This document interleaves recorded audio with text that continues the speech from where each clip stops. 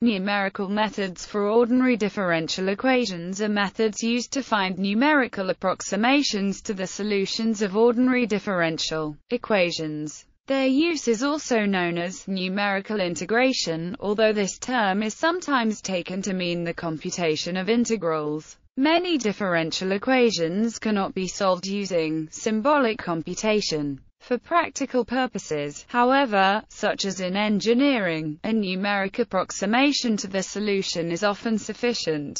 The algorithms studied here can be used to compute such an approximation. An alternative method is to use techniques from calculus to obtain a series expansion of the solution. Ordinary differential equations occur in many scientific disciplines, for instance in physics, chemistry, biology, and economics. In addition, some methods in numerical partial differential equations convert the partial differential equation into an ordinary differential equation, which must then be solved. The problem of first-order differential equation is an initial value problem of the form, where f is a function that maps t0, infinity, times road to road, and the initial condition y0 road is a given vector. First order means that only the first derivative of y appears in the equation, and higher derivatives are absent. Without loss of generality to higher-order systems, we restrict ourselves to first-order differential equations.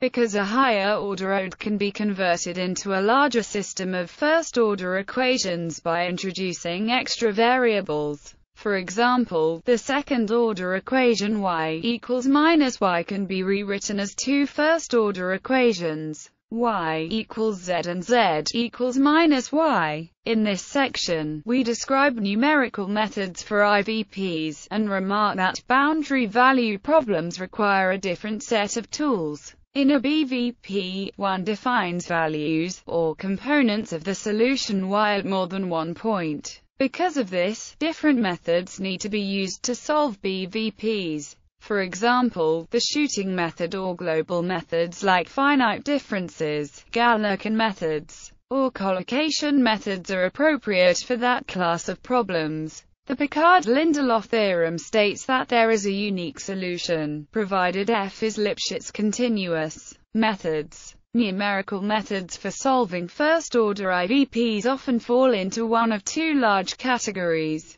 linear multistep methods, or Runge-Kutta methods. A further division can be realized by dividing methods into those that are explicit and those that are implicit. For example, implicit linear multistep methods include Adams-Moulton methods, and backward differentiation methods, whereas implicit Runge-Kutta methods include diagonally implicit Runge-Kutta, singly diagonally implicit Runge-Kutta, and Gauss-Radon numerical methods. Explicit examples from the linear multistep family include the Adams-Bashforth methods, and any Runge-Kutta method with a lower diagonal butcher tableau is explicit. A loose rule of thumb dictates that stiff differential equations require the use of implicit schemes, whereas non-stiff problems can be solved more efficiently with explicit schemes. The so-called general linear methods are a generalization of the above two large classes of methods.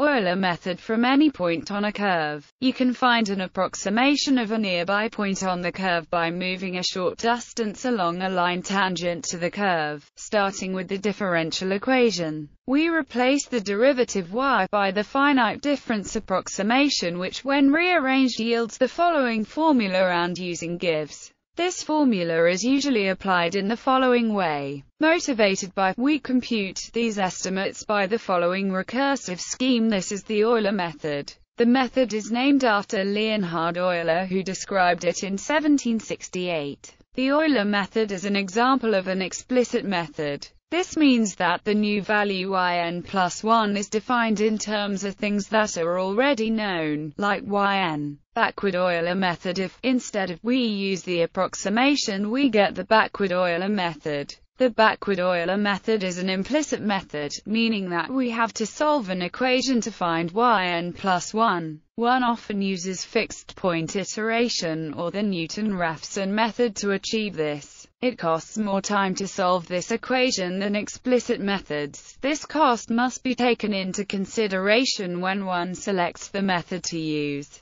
The advantage of implicit methods such as is that they are usually more stable for solving a stiff equation, meaning that a larger step size h can be used. They date back to at least the 1960s. In place of, we assume the differential equation is either of the form or it has been locally linearized about a background state to produce a linear term and a nonlinear term. Exponential integrators are constructed by multiplying by and exactly integrating the result over a time interval. This approximation is exact, but it doesn't define the integral. The first-order exponential integrator can be realized by holding constant over the full interval. Generalizations: the Euler method is often not accurate enough. In more precise terms, it only has order 1. This causes mathematicians to look for higher-order methods. One possibility is to use not only the previously computed value yn to determine yn plus 1, but to make the solution depend on more past values.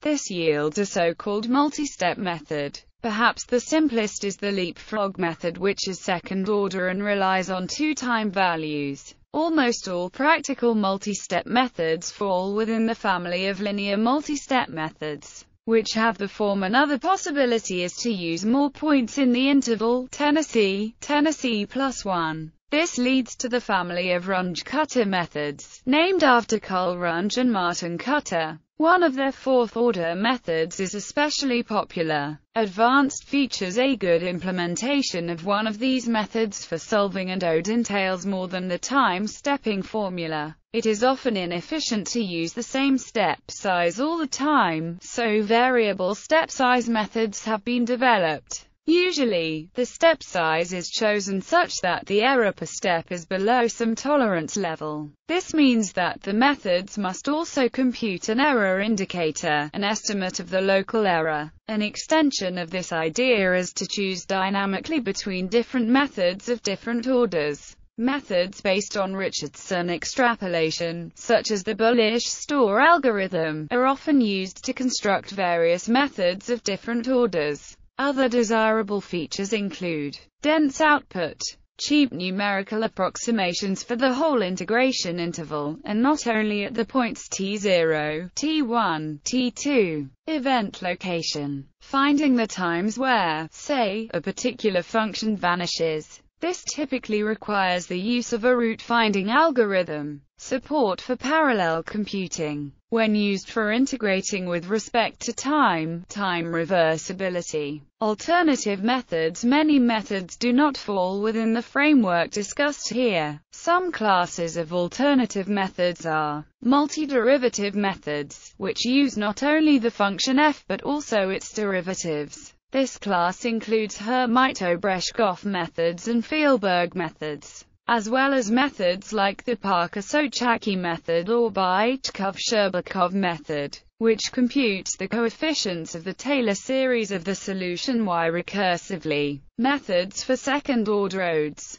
We said that all higher-order ODEs can be transformed to first-order ODEs of the form. While this is certainly true, it may not be the best way to proceed. In particular, Nystrom methods work directly with second-order equations. Geometric integration methods are especially designed for special classes of ODEs. They take care that the numerical solution respects the underlying structure or geometry of these classes. Quantized state systems methods are a family of ODE integration methods based on the idea of state quantization. They are efficient when simulating sparse systems with frequent discontinuities. Parallel in time methods for applications that require parallel computing on supercomputers. The degree of concurrency offered by a numerical method becomes relevant, in view of the challenges from exascale computing systems. Numerical methods for initial value problems which can provide concurrency in temporal direction are being studied. Parallel is a relatively well-known example of such a parallel in time integration method, but early ideas go back into the 1960s. Analysis. Numerical analysis is not only the design of numerical methods, but also their analysis. Three central concepts in this analysis are convergence, whether the method approximates the solution; order, how well it approximates the solution; and stability, whether errors are damped out. Convergence: a numerical method is said to be convergent if the numerical solution approaches the exact solution as the step size h goes to 0. More precisely, we require that for every ODE with a Lipschitz function f and every t asterisk greater than 0, all the methods mentioned above are convergent. In fact, a numerical scheme has to be convergent to be of any use. Consistency and order: suppose the numerical method is the local error of the method is the error committed by one step of the method. That is, it is the difference between the result given by the method, assuming that no error was made in earlier steps, and the exact solution. The method is said to be consistent if the method has order if, hence, a method is consistent if it has an order greater than 0. The Euler method and the backward Euler method introduced above both have order 1, so they are consistent. Most methods being used in practice attain higher order. Consistency is a necessary condition for convergence, but not sufficient. For a method to be convergent, it must be both consistent and zero-stable. A related concept is the global error, the error sustained in all the steps one needs to reach a fixed time t. Explicitly, the global error at time t is yn minus y, where n equals h. The global error of a PTH order one-step method is O. In particular, such a method is convergent. This statement is not necessarily true for multi-step methods. Stability and stiffness for some differential equations. Application of standard methods, such as the Euler method, explicit Runge-Kutta methods, or multi-step methods, exhibit instability in the solutions, though other methods may produce stable solutions. This difficult behavior in the equation is described as stiffness, and is often caused by the presence of different time scales in the underlying problem. For example, a collision in a mechanical system like in an impact oscillator typically occurs at much smaller time scale than the time for the motion of objects. This discrepancy makes for very sharp turns in the curves of the state parameters. Stiff problems are ubiquitous in chemical kinetics, control theory, solid mechanics, weather forecasting, biology, plasma physics, and electronics. One way to overcome stiffness is to extend the notion of differential equation to that of differential inclusion, which allows for an model's non-smoothness.